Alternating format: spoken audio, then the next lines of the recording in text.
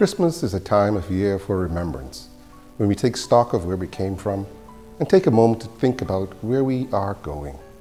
2019 was a deeply humbling year, for many reasons, the most notable being the loss suffered by families, communities, and the country as a whole as a result of Hurricane Dorian.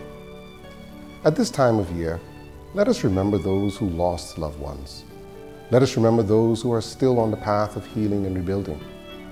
Let us give a little of ourselves throughout the Christmas season to those in need of a helping hand, a reassuring word, or a joyful song as we pursue the future together with hope.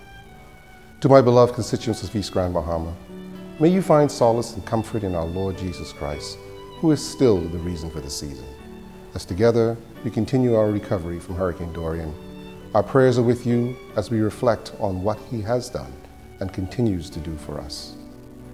May this Christmas season bring you peace, joy, and happiness, and lead you into a bright and prosperous new year. My family and I take this opportunity to wish you a very Merry Christmas and look forward to seeing you all in 2020 as we rebuild a better and more resilient East Grand Bahama. To the entire Bahamas, may the peace and joy of Christmas be with you and your family today and throughout the new year. Together, we are Bahamas Strong, and together we will build back all that has been lost, stronger and better. Merry Christmas.